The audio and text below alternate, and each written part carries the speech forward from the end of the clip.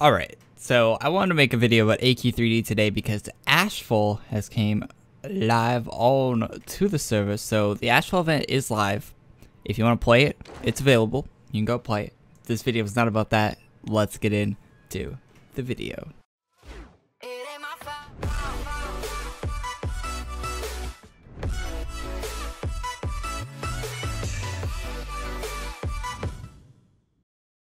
Alright, so it's been like a month since the last time they put content in this game, I think. Friday the 13th was the last time they put any content in the game. That's the last time I logged in, and it was pretty jarring when I logged back in because I installed a new graphics card on my computer and my NVIDIA control panel settings were not saved.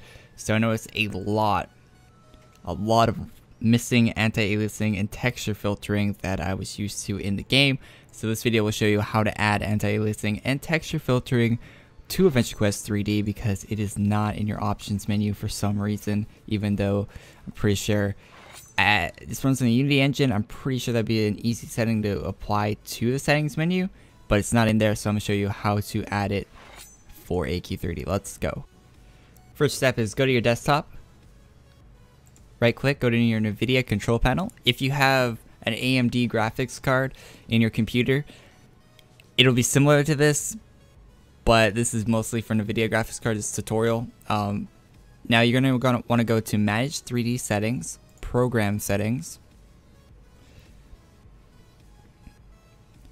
Add Program, Browse.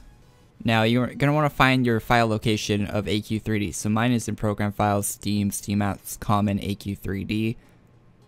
So that's where it is. You click on the thing, hit Open, or the executable file, not thing. Now here are the settings that you can change. So you can change all this stuff. Anisotropic filtering. So this is texture filtering. It filters the textures to make them look better, I guess. So we're going to want to add 16 times there. So you might want to not put 16 times and maybe just do like 4 times depending on what graphics card you have. For anti-aliasing, we're going to turn that on.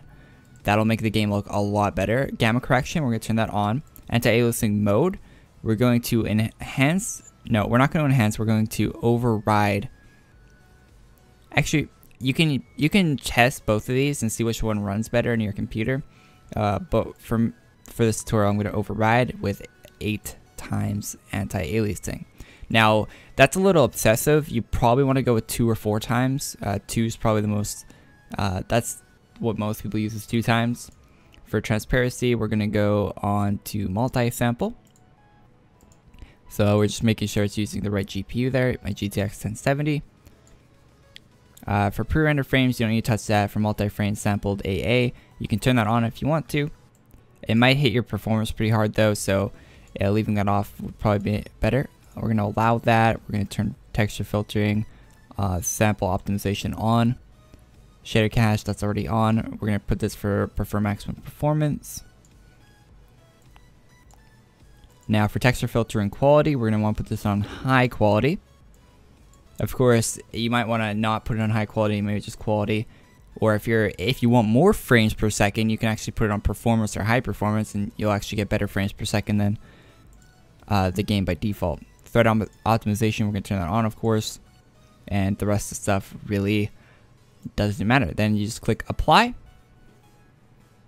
It'll take a few seconds to load, of course, because it's applying the settings. And there, it is now done. So now you can go back into the game, hit play, online, it'll load back in.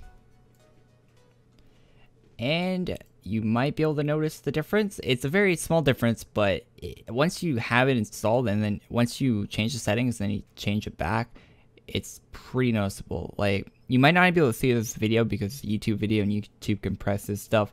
But if you look at like the edges of items now, there's more anti-aliasing on the edges, so it's looking a lot better in my opinion. And it added filtering to the textures, so that also looks quite a bit better. I would like to see an officially supported anisotropic filtering / anti-aliasing options in the game. Those would be great if they could implement those into the game, but for now you can just manually do them in your NVIDIA control panel. Or I think AMD also would have settings similar to that. You'd probably want to, Google would probably be your friend if you're going to go with an AMD. So, that's the video. Hopefully this helped you out. Hopefully game's looking better now. I know it was really jarring to see it without the anti-aliasing and stuff when I first logged in. You can tell a lot when you look at like really sharp objects like this, where you see there's a lot of lines in the object. It'll look a lot better with the anti-aliasing. So thank you guys for watching, and I'll see you guys all in the next video. Peace.